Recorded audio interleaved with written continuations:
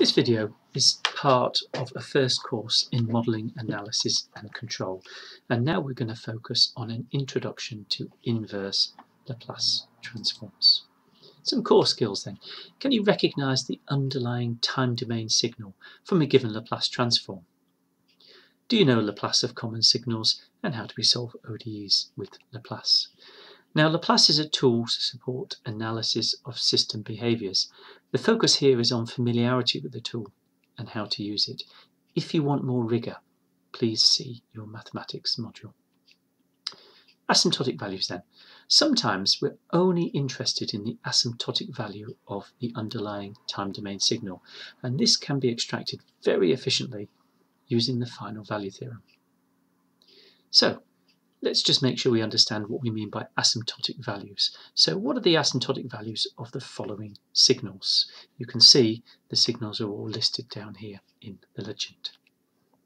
So if we look at sine and cosine, so for example this dark blue one is the sine, what can you tell me about convergence? Well, it never converges, and neither obviously does the cosine. So there is no asymptotic value, so don't try to find one.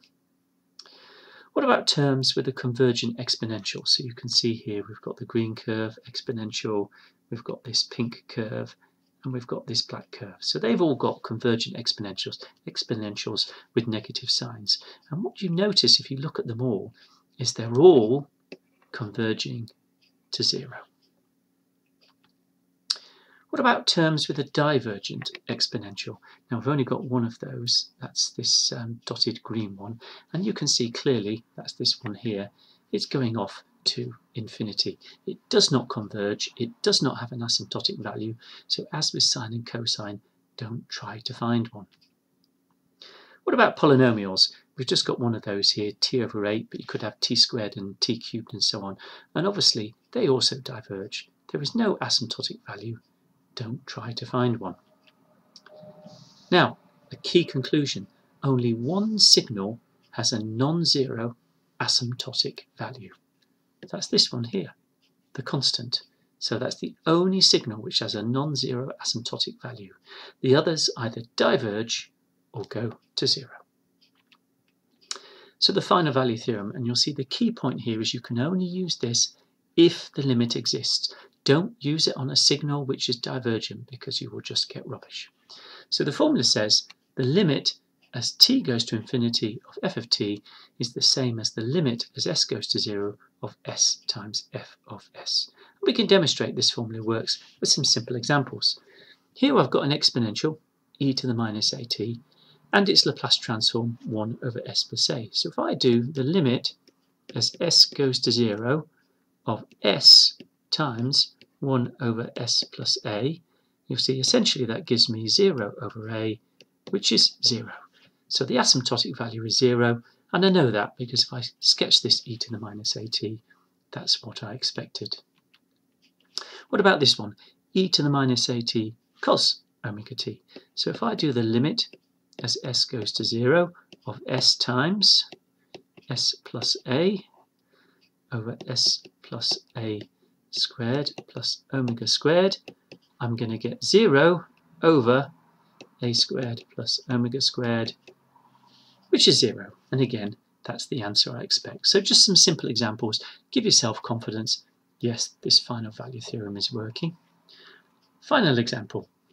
You can see I've got a slightly more involved transform here, s plus 4 over s plus 2. So if I do the limit as s goes to 0 of s into s plus 4 over s plus 2. Now the key thing here is these two s's are going to cancel. So I'm going to get left with 4 over 2, which is 2. And look at the original signal, 2 minus e to the minus 2t. It's given you the result you expect. The asymptotic value is 2. And a reminder, you must first check the signal is convergent before using the final value theorem. Some other examples. Use the final value theorem to find the final value for the underlying signal. So you remember the final value theorem is the limit as s goes to 0 of sg of s. Essentially, you're multiplying by this s. So I can see for this one, by inspection, I'm going to get 0, because if I set all the s's to 0, let's set all the s's to 0, and then multiply by 0, which is an s, I've got 0 over 32. This one here is divergent. You may not know that straight away, but you will very shortly, so don't even try.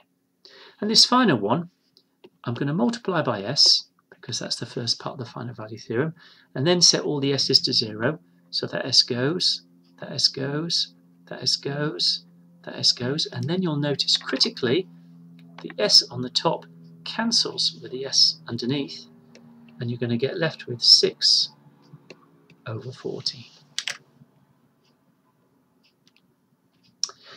Inverse Laplace using partial fractions. Now, a Laplace transform is made up of components from individual signals. Inverse Laplace is the process of finding these individual components. So here's an example. If you had 4 over s times s plus 2, you can break that into 2 components, a 2 over s and a 1 over s plus 2. Now here's a much nastier one. I'm not proposing you will get this in the first course, but you can see I can break this into 3 separate components, for which you know the Laplace transforms, those are transforms of known signals. So the first thing you need to do is make sure you're familiar with your table of Laplace transforms. You've got this term, this term, this term. So make sure you're familiar with all these transform terms, because this is what you're looking for, because once you've identified one of those forms, you can straight away go and say, well, I now know the underlying time domain signal. Any signals not on this list are unlikely to come up in a first course. So characterizing common signals. Signals are characterized by the denominators. That's really key that you get that. So the denominators are what matter most. So first you must factorize the denominator of any signal. If you've got real roots, that's one thing, and if you've got complex roots, then you need quadratic factors. So real roots correspond to things like this. Constant, a over s, that's got a real root at 0. Exponential, 1 over s plus a, that's got a real root at minus a. What if you've got complex roots? Well, that corresponds to things like sine. You can see s squared plus omega squared, so if you're not sure, the roots of this are plus or minus j omega. Or e to the minus at cos omega t, where the roots are minus a plus or minus j omega. And obviously there's a few others I've not included here due to space. So in this course, we're not going to discuss repeated roots, but you might do that in your mathematics module. So partial fractions with only real roots. It's assumed that students have studied partial fractions in their mathematics prior to a first course in control. And so you need to be competent in doing partial fractions. This is a skill we will just assume. So here's an example. If you had 4 over s squared plus 3s plus 2, you should be confident that the partial fraction expansion is a over s plus 1 plus b over s plus 2, and now your job is to find the residues a and b. And you'll notice implicitly I've factorized the denominator to extract the factors s plus 1 and s plus 2. What about this one? 4s plus 1 over s squared plus 4s. You should be confident that the partial fraction expansion has a over s plus b over s plus 4. And now your job is to find a and b. Or it might be a bit more complicated. Here you see I've got a cubic denominator and it's factorized, and I get the partial fraction expansion a over s, b over s plus 1, and c over s plus 3. So how now do I do inverse Laplace? Once you've done your partial fraction expansion, you simply use the table of Laplace transforms to complete the inverse Laplace. So here you can see I've started with 4 over s squared plus 3s plus 2. I've done my partial fraction expansion to get 4 over s plus 1 minus 4 over s plus 2, and then I've looked in the table and I've said 4 over s plus 1 corresponds to 4 e to the minus t, and 4 over s plus 2 corresponds to 4 e to the minus 2t. What about this next one? 4s plus 1 over s squared plus 4s. First, I do my partial fraction expansion to get 1 over s plus 3 over s plus 4, and then I recognise that 1 over s corresponds to a constant, and 3 over s plus 4 corresponds to 3e to the minus 4t. And here I've done a cubic example, and you can see again I've done my partial fraction expansion into my 3 terms, and then each of those terms I look up in my table and it corresponds to a time domain signal. What happens, however, if you have complex roots in your denominator? Now this is going to differ slightly from what you've done in mathematics. Here you must remember what partial fraction components you need, and in particular you must look in your table of Laplace transforms. So for example, if you have a quadratic factor in the denominator s plus a squared plus omega squared, you know that in your table you've got a form omega over s plus a squared plus omega squared and a form s plus a over s plus a squared plus omega squared. And so these are the forms that you need to look for when you do your partial fraction expansion. So here's an example. I've got a Laplace transform 2s plus 1 over s plus 2 squared plus c squared. So when I do my partial fraction expansion, I'm going to exploit the forms that I'm looking for. So you can see I've got the 3 there because that corresponds to the omega term, and I've put the denominator obviously correct. But so I've got a times 3 because that corresponds to this sort of form here. And then I've got a b times s plus 2 because that corresponds to that form there. And so if I do it this way and I find a and b, then immediately the a term corresponds to an e to the minus 2t a sine 3t, and the b term corresponds to e to the minus 2t b cos 3t. So the key difference is when you do your partial fraction expansion, make sure you put it into the forms that are in the table. So a different example. What happens if you have real and complex roots combined?